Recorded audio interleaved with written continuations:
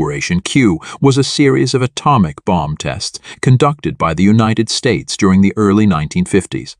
The tests took place at the Nevada Test Site, now known as the Nevada National Security Site, and were part of the larger effort to assess the effects of nuclear explosions on various civilian structures and military equipment. One of the notable detonations during Operation Q was the one of Appalachia, which occurred on 5 May 1955.